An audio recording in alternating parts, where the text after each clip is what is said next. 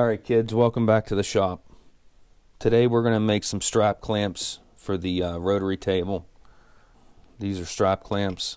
It's a nice small one. This is a big one for the milling machine. What we're going to start making is I need a set of clamps that will go across the entire rotary table. So when we clamp something down that's obviously the length of it, then we could work with it. I already have it laid out here, inch in, inch, half of that. We're going to drill 5/16 hole, and then we're going to machine a slot similar to this, maybe the same size, length, and that'll give us some wiggle room. We're going to start with those two, and then I want to cipher something. I would like to machine something similar to this. Alright, let's head over to the milling machine. I drill a hole at the beginning and the end of the slot. I start to mill the slot when I realize my tool isn't long enough to go through the part. I flip the part 90 degrees and take 20 thousandths off the top. This will work fine. I repeat the process on the other end.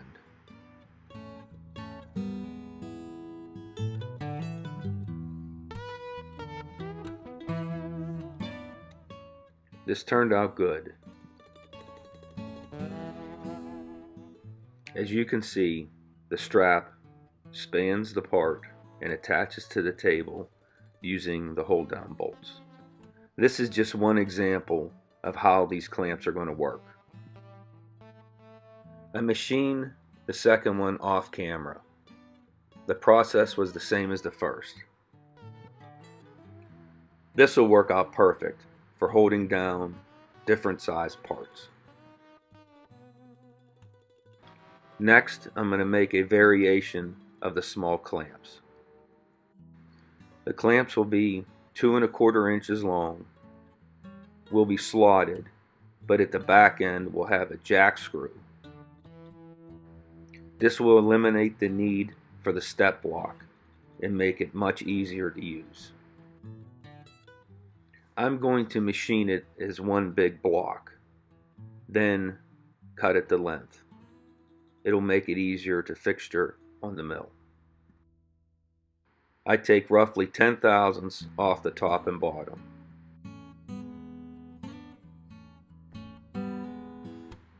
I cut the 30-degree chamfers.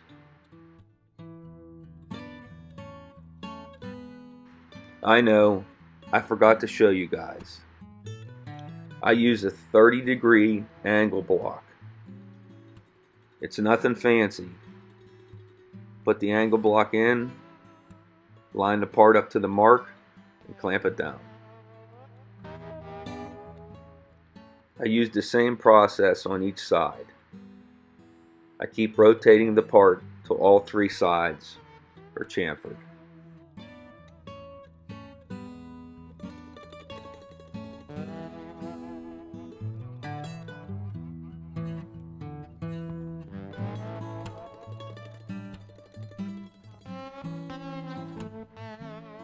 Now I can lay out for the position of the slots and the jack screw.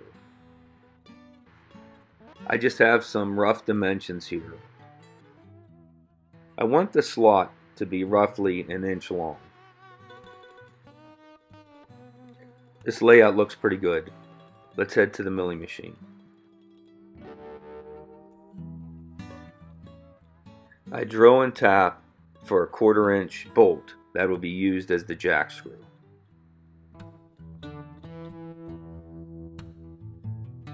I drill a hole at each end of the slot.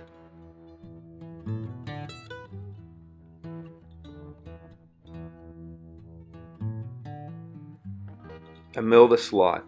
This is looking pretty good.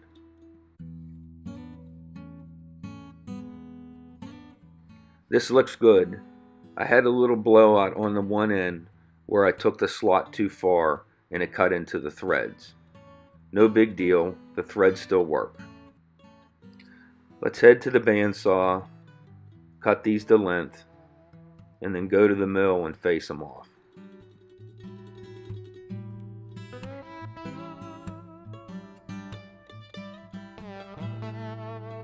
Alright, I knocked the edges off. They look good.